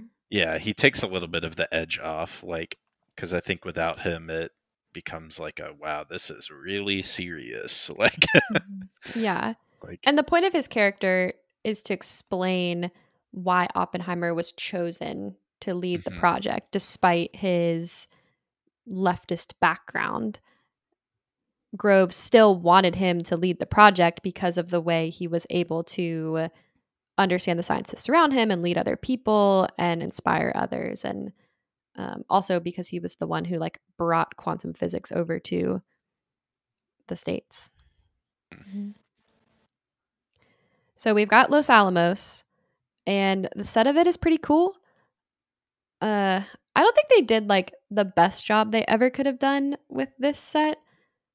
But it is just supposed to be like a bunch of rundown buildings kind of in the middle of the desert. I So mean, it's government housing. yeah. You can't expect much out of it. Yeah. Yeah. So this is It's where we probably get really what it looked like, if we're being honest. It's not still there though. But they did like figure out exactly where the Trinity test happened and exactly where that bunker was and put it exactly in the location. Oh, that's so cool. That is Yeah. cool. That's super cool. So that's where we get like the collection of scientists and physicists who start working on making the gadget, as they call it. Mhm. It's a heck They- of a thing. It's like Yeah. a thing. Yeah, Like it's massive. Franken bomb. I think one of the two really great things they do in this section of the movie is one, the like dropping the marbles into the bowl is like a really Yeah. good like way of like telling the audience, okay, like here's how close we're getting to Yeah. blowing this thing up. And then when they actually have the bomb, you're like, okay, that looks like a real fucking bomb.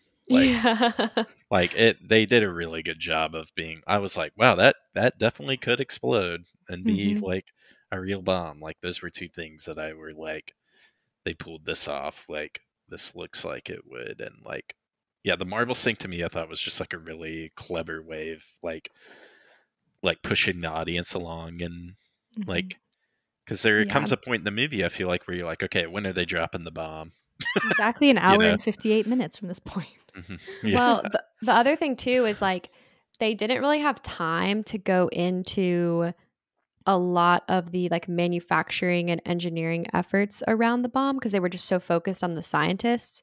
But there was like the whole part that American manufacturing had to like pivot towards I don't even know like The what it's called, but like materials. uranium. They were like getting that and the plutonium like ready for the bomb. And so I think that the little marbles kind of showed like, hey, meanwhile, while this is all happening in Los Alamos, there's a whole lot of other things going on in the United States to like make this happen. hmm And as it goes along too, they're dropping more and more each time, so it Yeah. shows you like how, like that's a really good point you just brought up, because like the more attention to those sort of things they show by like, it just feels like each time they're dropping marbles into the bowl, they're dropping a larger collection. They're adding more like Mhm. at a time. So Yeah, and I think it also shows how everybody felt at Los Alamos. Like I think they felt like such a sense of urgency. They were like, this is how we're going to end the war. This is how we're going to destroy the Nazis. And that's what they were all working towards. And so like everything was like amping up and like everybody was working longer hours. And so like it kind of showed you that was happening with that like very easy visual. Yeah. I don't know about you, Courtney. The whole time that they were showing like the actual bomb and the setup and how they're moving it and everything, my mind, because I worked like around equipment similar, my mind was thinking about the safety aspect and how there was absolutely no safety involved. They had this thing that could blow up and kill tens of potentially hundreds of thousands of people, and they're all just walking around it. They're all just touching it. Nobody's wearing any kind of lead equipment.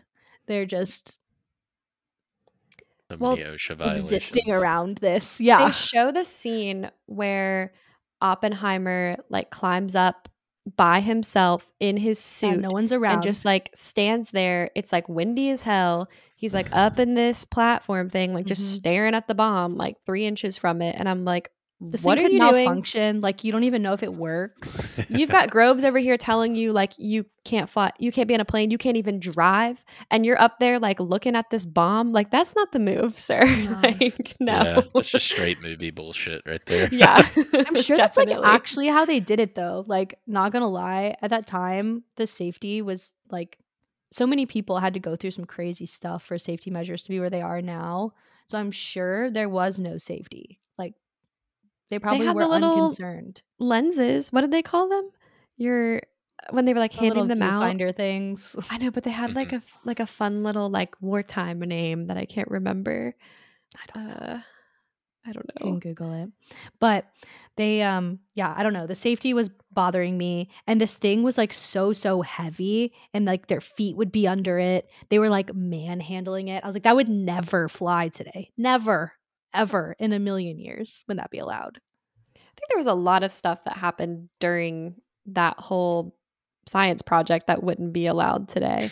Like from that to like all the people that they had involved with it, right? Like I think they were just like, we need this to happen. It was like the Wild West out there. I love the use of the term science project. Like they're gonna set up like a trifold cardboard thing. Science fair time. The atomic bomb. So we did already talk a lot about the Trinity test scene itself. So I don't know if there's anything else y'all want to say about that scene in particular. I don't think but there's so. a lot me that neither. happens around, like after that happens, around the bombs being dropped. And one thing I think that's really interesting about this movie is that they never actually show the bombs that are dropped in Hiroshima and Nagasaki. We only get the one like Trinity test scene. You don't see them like go off. Yeah, you don't see them. Yeah. Well, they do show them driving away on the trucks. Yeah, but like the only like true nuclear bomb visual that you get is the test. Yeah. Which I don't know about y'all. Great choice. I didn't want I to see agree. I that agree. shit at Just from all. a I don't respect know. standpoint. Yeah, I don't know anyone who wants to see that. Like they It's give you a very little dark bit part of it, history. and in his speech, where they're showing some that was like some kind of jarring. Those were stuff in the real speech. pictures too Yeah. that were taken after the fact. Yeah, I'm glad they made the choice to not do that. I don't see any avenue in which that would have been successful or a good choice. Everyone knows what happened. Like we Yeah. don't need that recalled. And also this movie's not about that. Like it's about like everything leading up to that, and then like what happened as like the back fall or what fallout or whatever you call it from it. It's not about like that actual like that one moment. Yeah, but a lot of it is about like Oppenheimer, his decisions leading up to that about the dropping of those bombs, and then his thoughts afterwards about kind of like how he feels he was fooled, and the things that come out like after that. Like I think there is a lot of commentary on like the arms race that happens after that because of the decision to drop those bombs.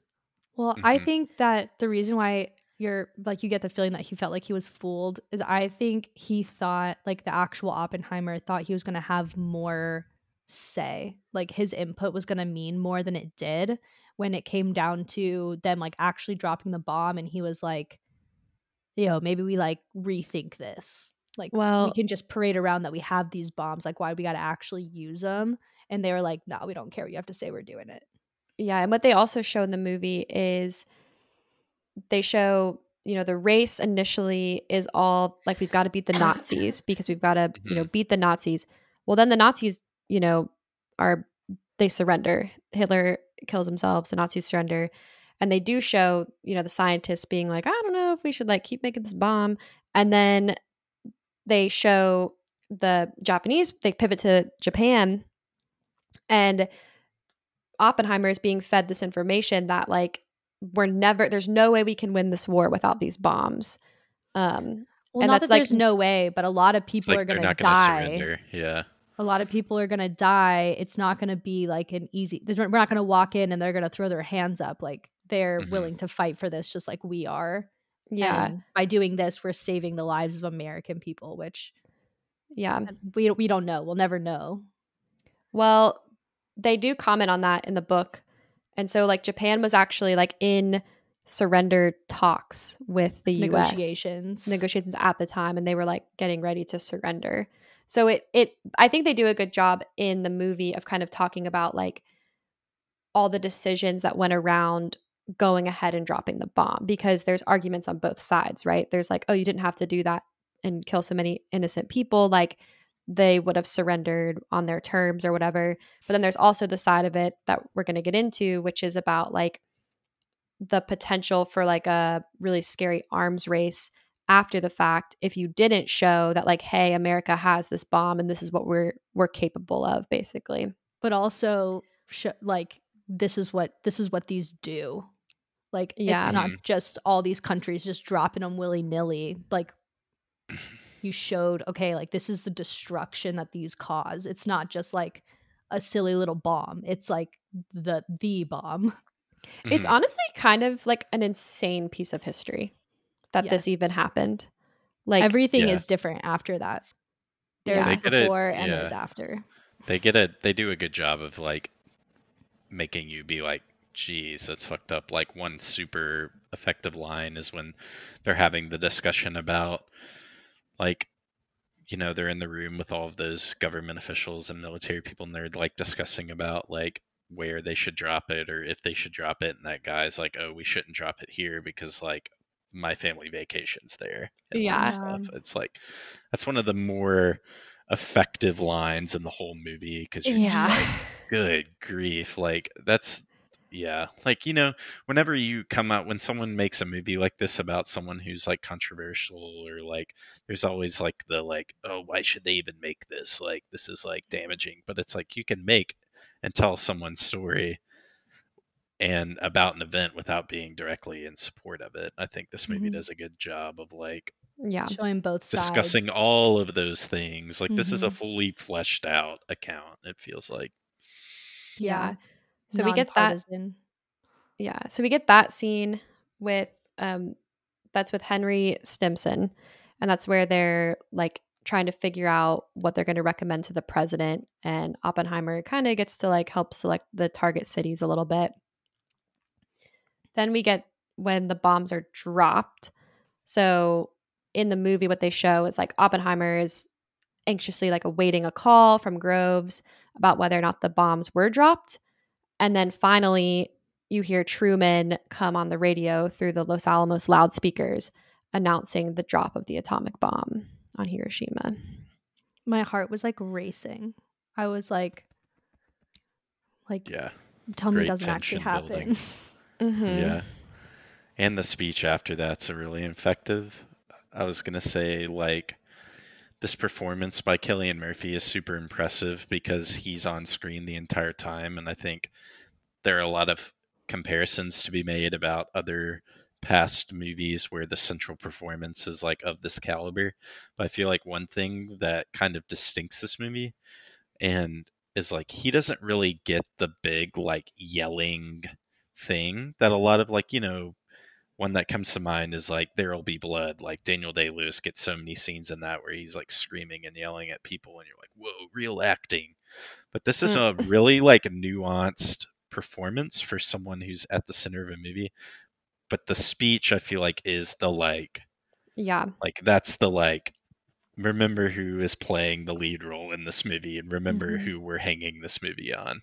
Like, and I think it's incredible because that is exactly how Oppenheimer is described. Like, he is quiet and he's commanding, and people hush up when he's in the room talking at his low volume. And so to see it like after that crazy event, and he's just talking at like a normal volume, but he commands the attention of the whole community, I think that was really well done. Yeah. And the way that they like showed it being like, he felt like he was in a fever dream. Like, I felt like I was in it too. Like, just saying what he knew he had to say, like whether or not he agreed with it or believed in it. But he was like, I have to do this for these people so that they don't feel what I'm feeling, kind of thing.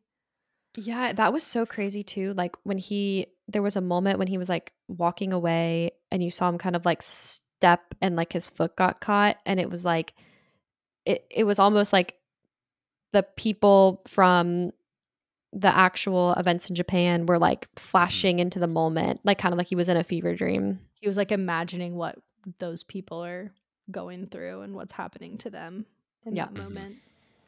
Yep. So we get two other scenes. So one is when Oppenheimer goes and he talks to the president, Truman, played by Gary Oldman. Truman. They really dunk on him in this movie, don't they? I don't know about you, the world dunks real, on but him. Like, yeah, like they Not a positive outlook of President Truman in this movie, which No. I don't have the historical knowledge to know how accurate that is or whatever, but I was just walking away like, look at that scumbag. Yeah.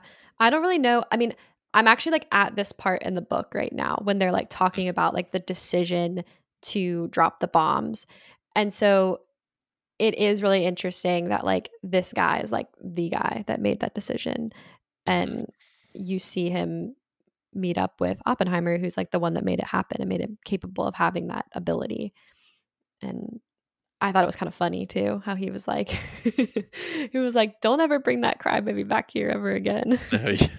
Yeah. I don't know that that's how Truman actually was, but I have no idea. I do believe the whole idea that he like took on the grief and was like I did this, and Oh yeah. like people are gonna hate me for it, but like I'm gonna own that. Like I think that that's probably pretty true. Yep. So the last third of the movie, because that really only wraps up like hour 2. So we've got another hour left. And it mostly focuses on the 2 hearings. So throughout the movie, we switch between Strauss's hearing to become a presidential cabinet member, and then Oppenheimer's hearing to appeal the loss of his security clearance. And they happen at different times in history, but really in that last hour of the movie, you switch a lot between the 2.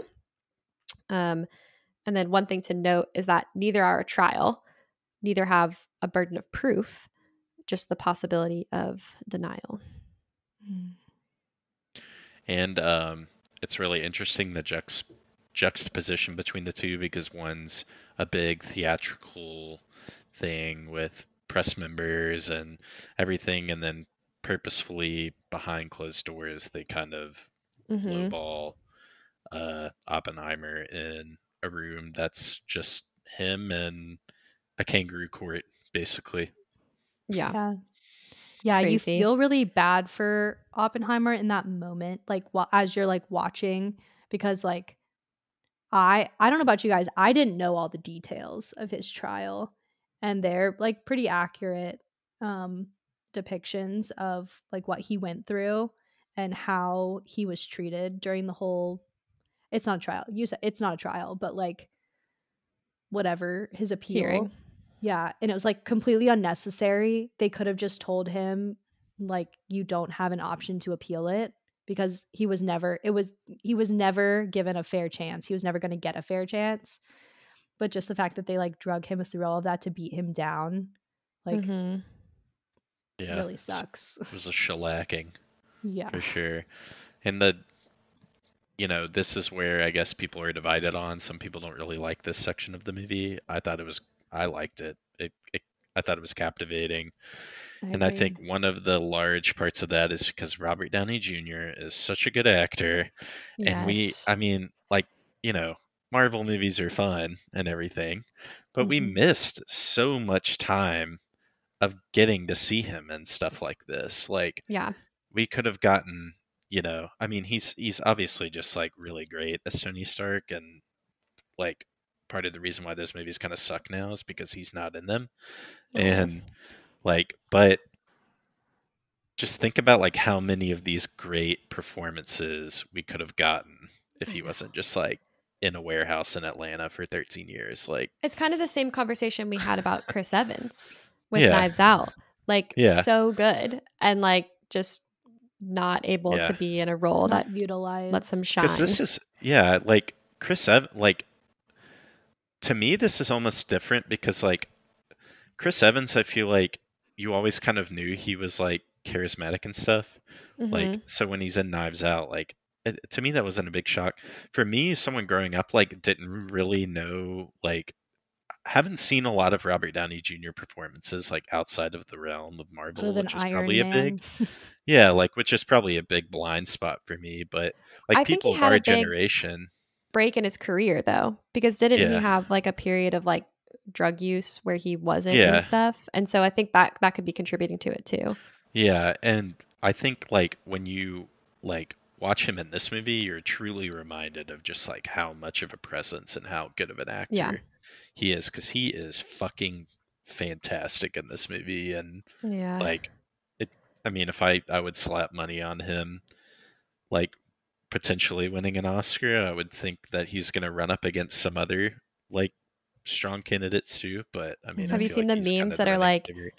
best supporting Yeah, actor this year is going to be between Robert Downey Jr. and Ryan Gosling? yeah. I believe And we're it. about to get Yorgos Lanthimos' Poor Things, which I think is going to have like Yes. a So ton of I'm so acting excited Yeah. buzz. for Like, that.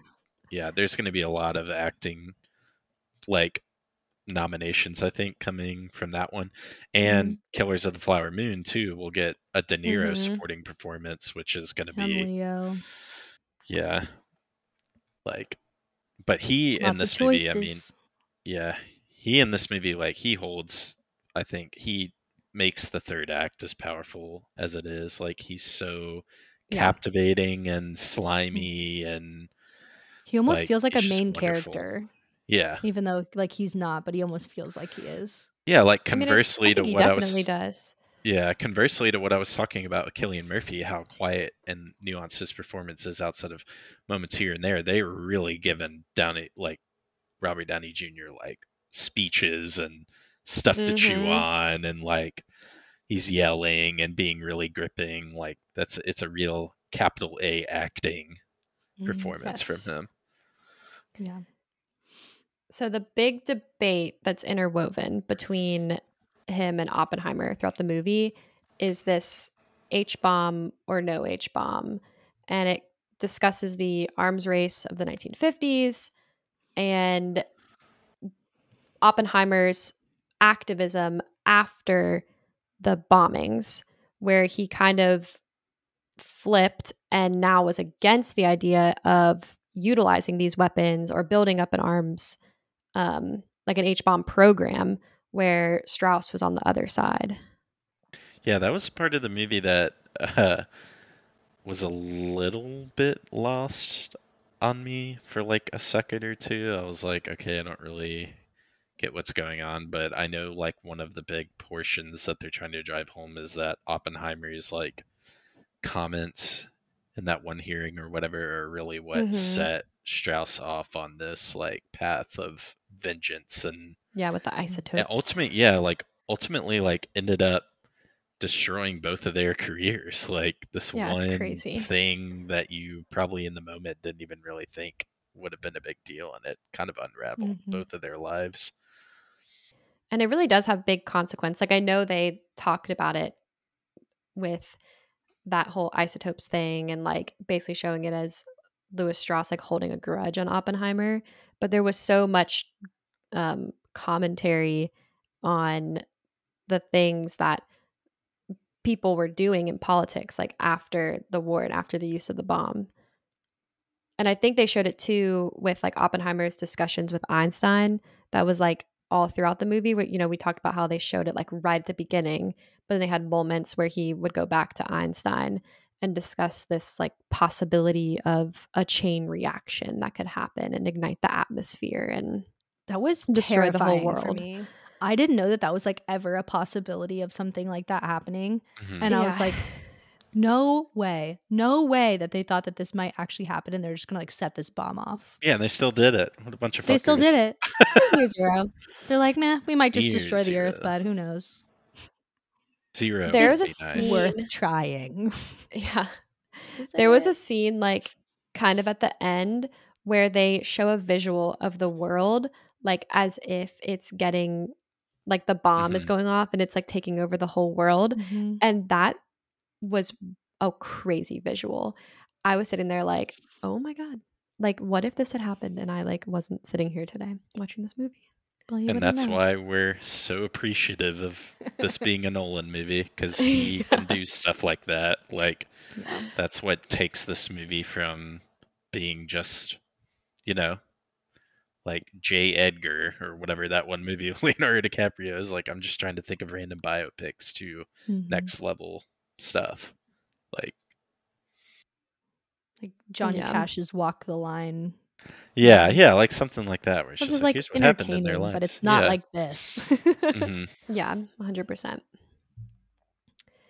So then we get the mystery revealed at the end. Strauss did, in fact, work to get Oppenheimer's security clearance revoked. We all knew it. Yeah. We saw right What a through his bastard. little smoke screen. Yep. And they give Rami Malek the speech after just like him just like being there was like a point where I was like, okay, of all the people in this movie, why is he in this movie? And then because he does There it nothing, was. and then Mhm. and then he shows up. They pull the old bait and switch, and he gets to deliver. They're like, oh yeah, we have a Best Actor winner in our cast at our disposal. Let's give him this incredible, and he's so fucking good in it too. Some like, Neville Longbottom shit right there. yeah, He was Oh, the chosen yeah. one. yeah. That's a good comparison, Liz. Okay. All right. So I think we've made it through. Mm-hmm. That was a It's beast. time for a game. Do we get to play a game? Yeah. So we're gonna play this game. I've made it up. It's called Fact or Fiction. Okay. And I'm going to tell you something that happened in the movie, and you're going to tell me whether you think it actually happened in real life or if it was fictionally made up for drama. Okay, we should take turns. So Matt, you answer the first one. I'll answer the second one. Well, you can first. both answer. Just one after Yeah, the like other we is both fine. give our answer, and then she tells us the real one. Yeah. Okay. Okay. So this first one, and we talked about the scene, but Henry Stimson spared Kyoto because he honeymooned there. I'm gonna go fact on that one. So that one is actually fiction. Damn. That was just put in there for drama. And the decision to drop the bombs where they did was like far more nuanced and delicate. I think that I caught read a stray then. I feel like maybe somebody else said it. Like maybe it wasn't him who said it. Mm-hmm. I think that it may have just been like a hearsay, like so and so said like this. Like Yeah. it might have been like a joke kind of thing. Yeah. Okay. The next one. Oppenheimer delivered a lecture in Dutch just 6 weeks after arriving in Holland. I'm gonna go fact on that one too. Yeah, it is fact. Yeah. And Oppenheimer said, I don't think it was very good, but it was appreciated. So. All right, next. Oppenheimer did try to poison his tutor while at Cambridge. Fact. Yeah, he did.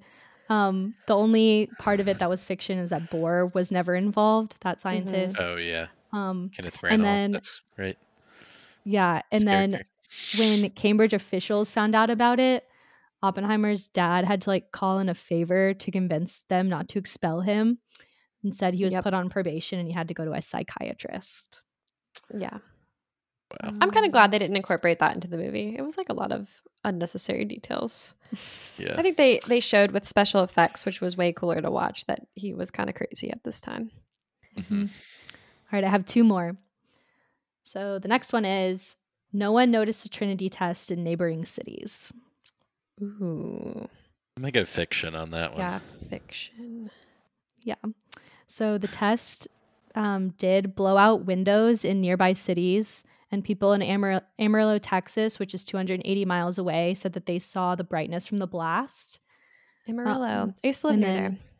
To get around telling all these people about what was going on at Los Alamos, the government planted a story that an ammunition magazine had exploded, but no one was injured.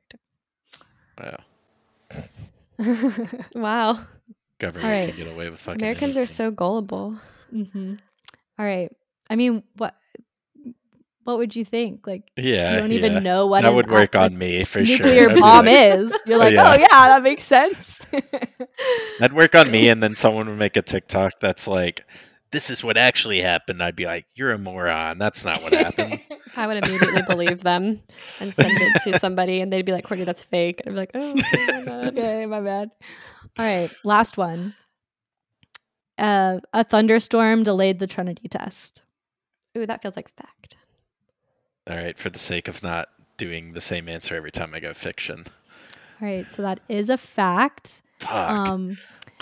The real Trinity test was delayed 1.5 hours due to weather. The difference is that there was an entire meteorology team on site evaluating the weather that made the call to Not just to move the Oppenheimer. test. Yeah, being he like, I wasn't know just the like, land. Yeah. It'll break back by of my dawn. hand. Yeah, I can feel the heartbeat of the desert. Yeah. I did read Oh, too gosh. that the like lieutenant or colonel whoever was like telling them they had to get this test done had told that the head meteorologist that if they were wrong that one of them was going to have to give up their head for it. So Wow. yep, that's my game. You guys intense. did good. I didn't trick you That too was bad. so fun. Yeah. We should play that every episode. Well, every For a completely fictionist movie. Yeah. Fact or fiction. yeah. Every time it's like a historical type movie, maybe. maybe some of our Okay. period pieces. Well, I think it is time to rate the movie. So, as always, we rate our movies through Letterboxd, 0 to 5 stars with half-star increments. And Matt, you are up first.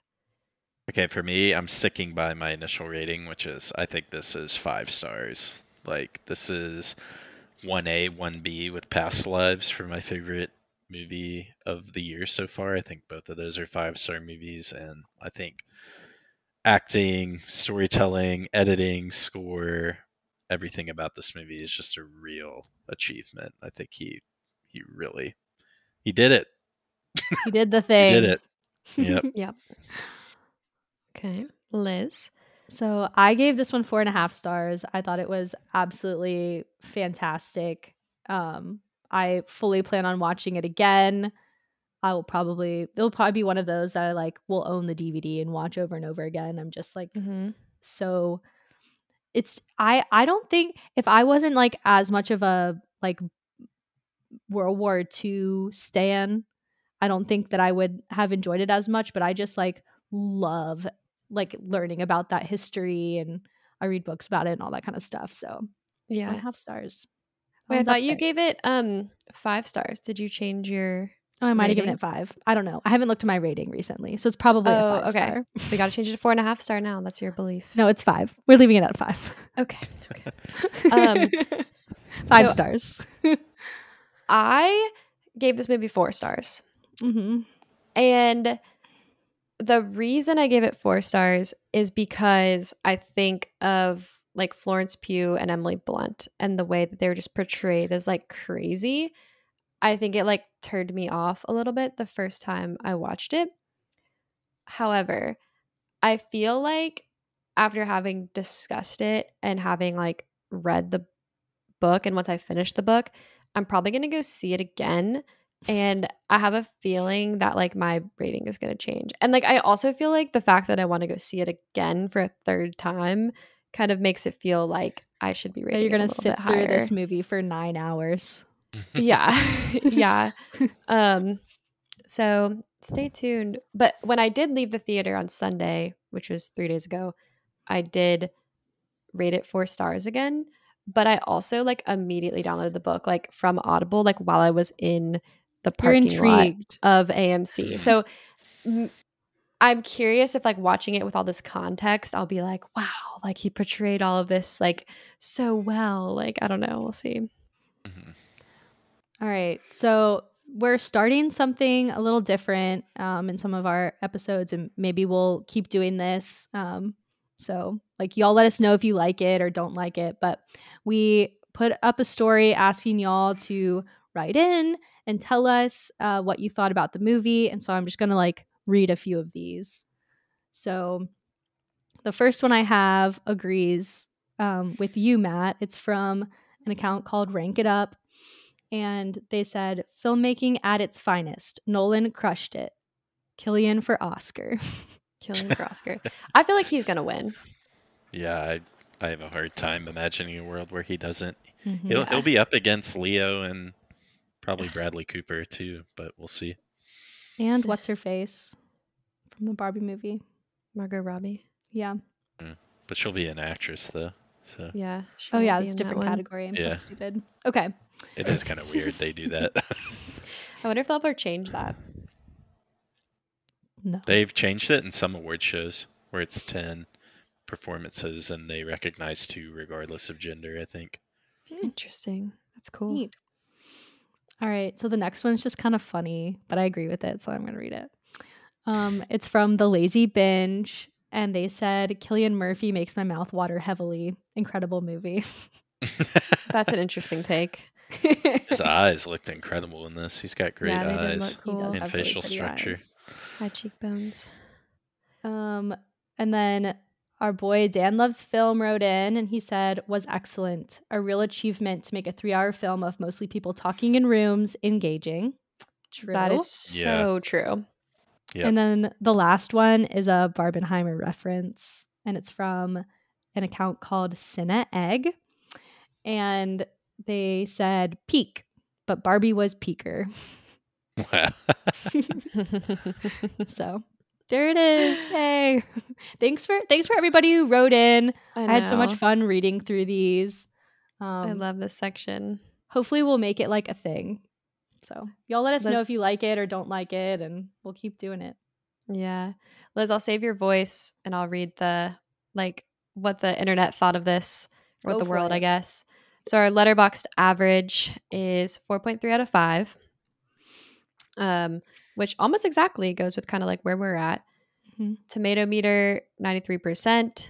Audience score on Rotten Tomatoes, 91%. Those are some pretty good scores. Mm-hmm. We've got IMDb, 8.6 out of 10, and then 93% of Google users liked the movie.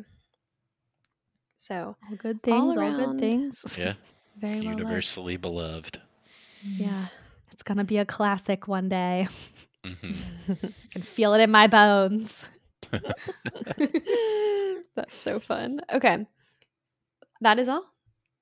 Matt, I think it is time to say goodbye to you. Thank you again awesome. for coming on and talking about a movie with us. We love having you on. Yeah, of course. This is great. This is, of the 3, probably my favorite movie that we've done, I think. Yeah. So it's a good one. That was great. Yeah, thanks for having me on as always. Thanks for coming on. It was fun. Bye. And now we have to sign off and say bye to y'all. Yeah. So thanks for tuning in to our Oppenheimer episode. Don't forget to leave us a rating and a review. Drop us a comment on YouTube, and then leave us an answer to our poll and Q&A section on Spotify if I remember to put it up. And you can find more information about the podcast and our whole podography on our website, bcritics.com, or you can find links to all the things in our episode show notes. And then next week, we're going to be discussing, you guessed it, another Florence Pugh movie. We just love her so much that we're going to do 5 whole movies. And our next one is Midsommar, which is a little bit different from our usual content. But we're going to be taking it on with our friend Lewis, who runs the Movie of the Day blog. He does movie reviews. It's kind of like a personal film blog. But we had a blast talking with him. We can't wait for all of you to hear it as well. It's pretty exciting. Plus, there's some fun news coming with that episode. So you are not going to want to miss it. Yeah. So definitely be sure to subscribe and follow and all the things so that you don't miss that episode, because it is a really, really good one. You can find us on YouTube, Spotify, Apple Podcasts, and Google Podcasts. All right. I think that's all we have for today. So we'll see y'all in the next one. Bye, guys. Bye.